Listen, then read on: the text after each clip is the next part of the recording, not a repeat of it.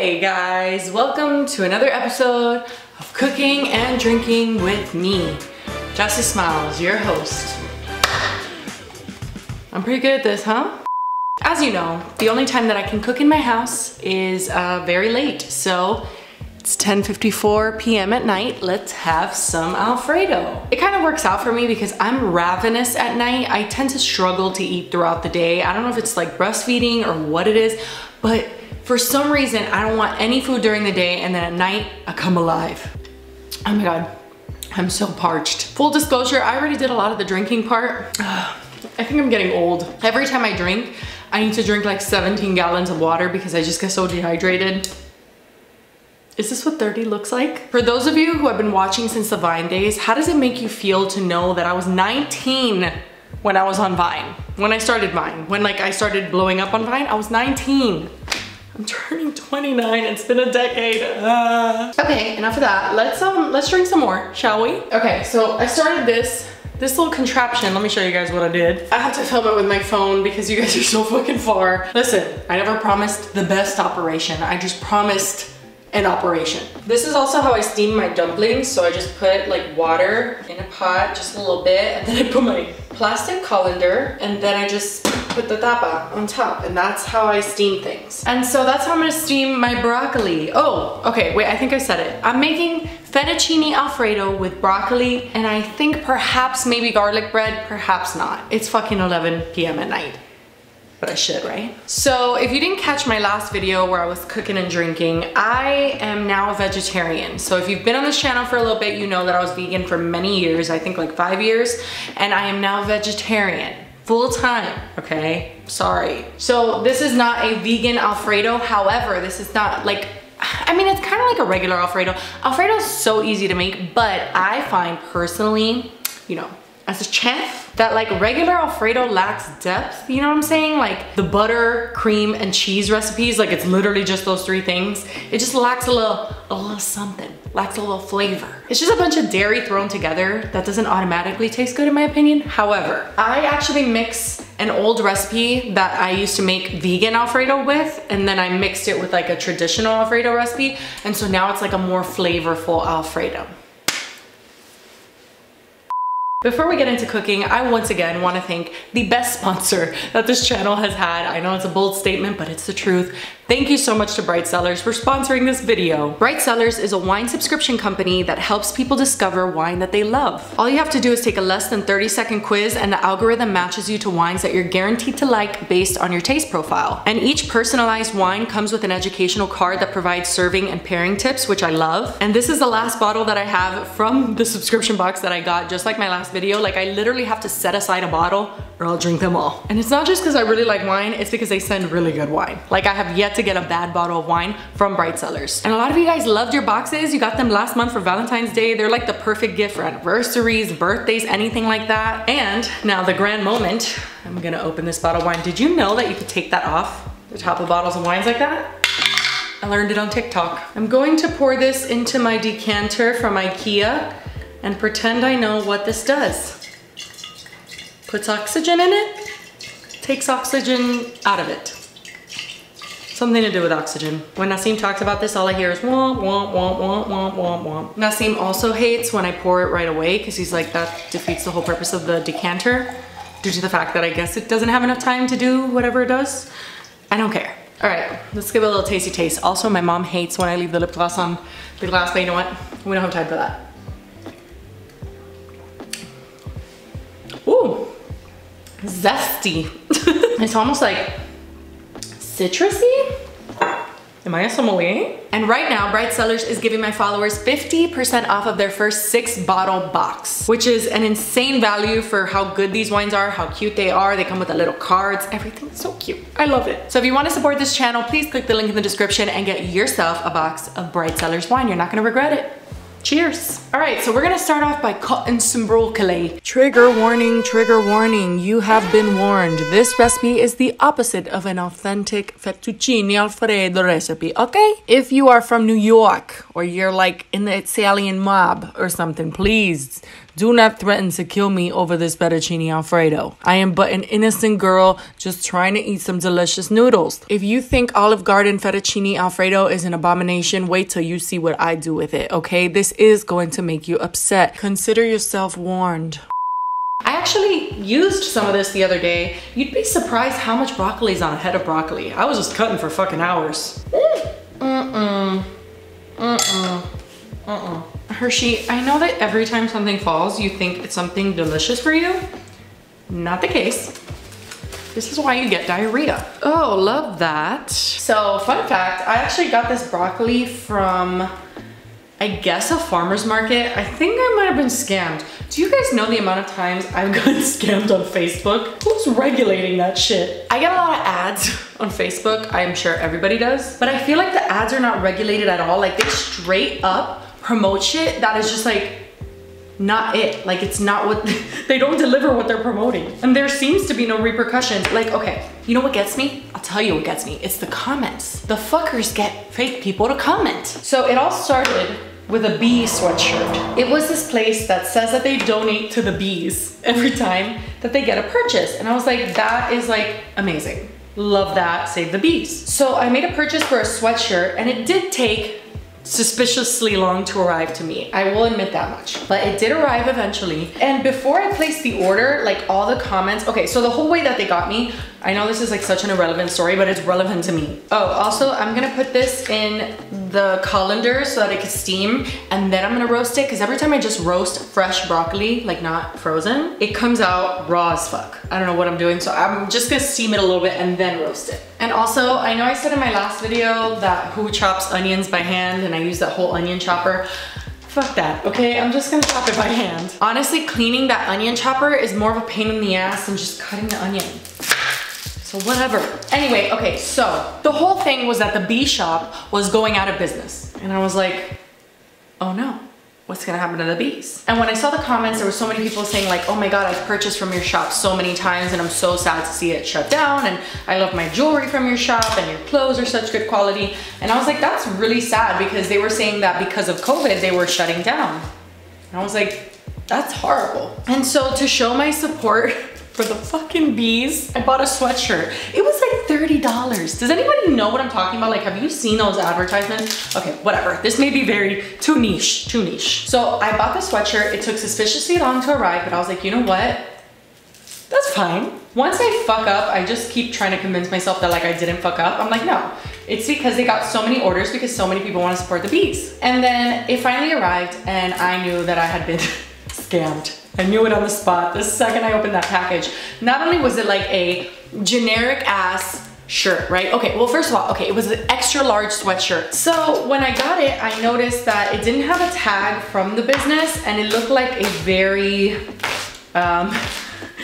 shitty sweatshirt, like the quality. And then when I looked at the tag, it said extra large, but it was the size of like an extra small. Like, I literally could never wear it. And that was when I knew I got extremely scammed by some random business in China, because it took weeks to get here, and then also the return address had a Chinese address. I was like, what the fuck? Needless to say, I don't think I saved not a single bee, but that's how I got that broccoli. I did not explain that well. My whole point was just that I got that broccoli from like oh, that was my point. Okay, I got that broccoli from a farmer's market here in Atlanta. Well, I don't live in Atlanta, but I live like outside of Atlanta. Nowhere specifically, don't try to find me. It said that it was a farmer's market in Atlanta that delivers outside of Atlanta. So I was like, oh hell yeah, love that. But when I got it, it looked like somebody had just gone to Publix. Like, everything came in like the plastic packaging that it comes from like Publix in. Like the strawberries and the grapes came in like the plastic bag, the little Ziploc-y one.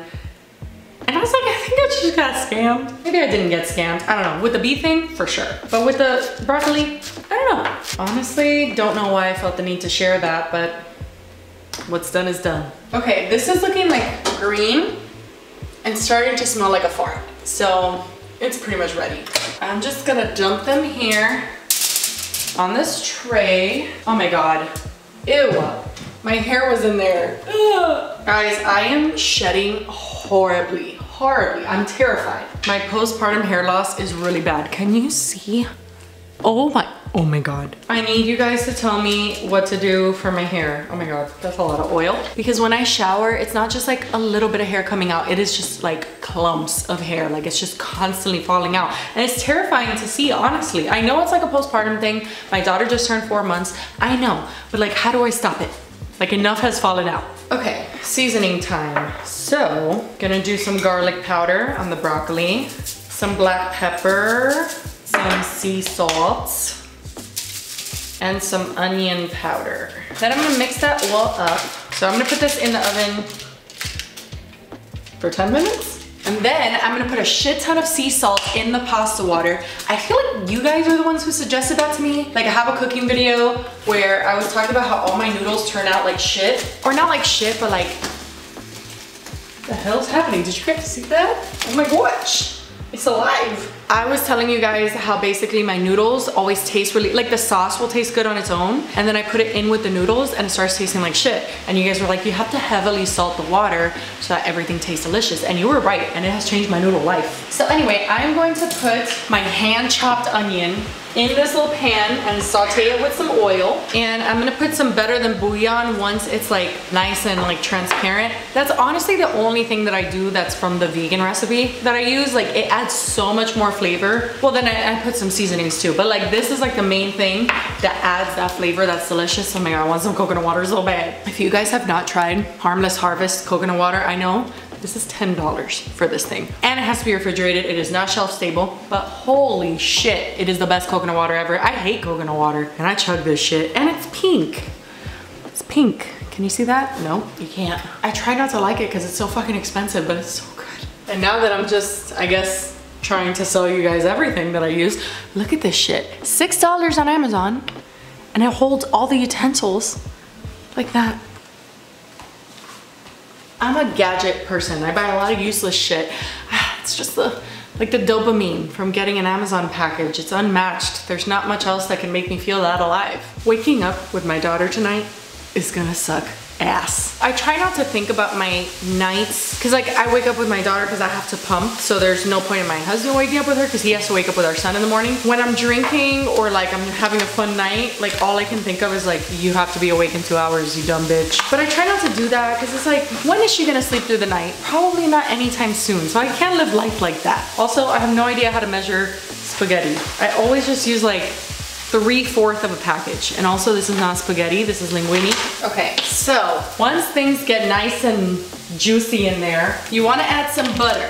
So I'm adding Kerrygold butter, salted, but I'm just gonna cut off a good amount. I don't know, that much for now, I guess. Put it into the onion, mix it up, and add that vegetable bouillon, which if you guys haven't tried Better Than Bouillon, best brand ever. So delicious. I'm gonna put a little teaspoon of it in here before I add the heavy cream. And I don't measure anything, so honestly, I can't put a recipe, but honestly, just get any fettuccine recipe and then just add onions and vegetable bouillon, a little garlic powder, you know. Some black pepper, you know, some stuff. Sorry, I know that's not very helpful, but I always tell my brother, you gotta trust your intuition in the kitchen. You just got to. You can follow recipes and shit, but at the end of the day, like your intuition is what's gonna make a delicious meal. Like my husband, bless his heart, okay? I started saying that now that I live in Georgia, but like, bro, everything he cooks is on high heat. Like everything. It's turned to maximum heat. And unfortunately, that's not gonna make very delicious food. Everything he makes turns into charcoal. Gotta give your food some love, okay? Let it simmer. I need to do one of these cooking videos with my mom. My mom cooks delicious Cuban food, and I want her to cook that with you guys. Okay, I'm gonna put the cream in because everything is getting a little burnt. Probably because I was just talking shit about Nassim. See, karma. I'm gonna put some heavy cream. I'm gonna vomit. Oh my God, I'm gonna throw up. That is foul. Hold on. We're gonna throw this away and get the new one. I'm gonna literally pretend that there was not a giant fucking clump of coagulation inside of that heavy cream. And I'm gonna just keep it pushing. Just gonna keep it pushing. I'm gonna be 100% honest. I am gonna still probably eat that. I did take out the clump. That was disgusting. That was fucking disgusting. Oh God. It wasn't expired. It expires in April. As someone who is vegan, I get so triggered, okay, by textures of certain dairy things. Like things have to be very kosher for me to want to eat it. So that was troubling.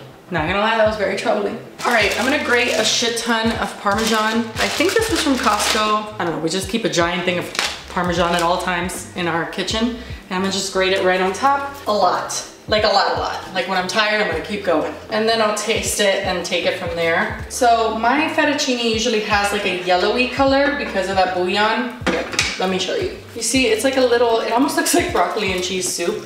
But that's how I like it. Hershey, come here. You know the dedication that you have to have, that for like 7 years now, every meal I make, you think that it's gonna be your meal? I have to admire that dedication. Also, do not hate on his haircut. I had to give it to him. We had a little thing at the groomers.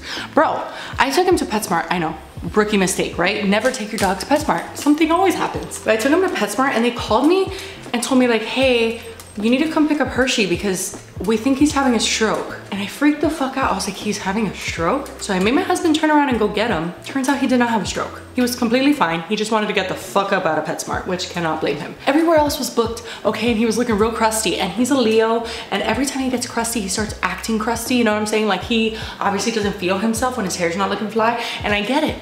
I do get it. If you guys don't know, my birthday's August 17th, my son is August 18th, Hershey's August 19th, so we're literally Leos like 3 days in a row. Anyway, whatever. I had to cut his hair because all they did was like groom his body, and they sent him home unbathed with a groomed body and his hair on his head, which was like the main part he needed to be, like he couldn't see because his hair grows first through his bangs. Like his bangs grow down.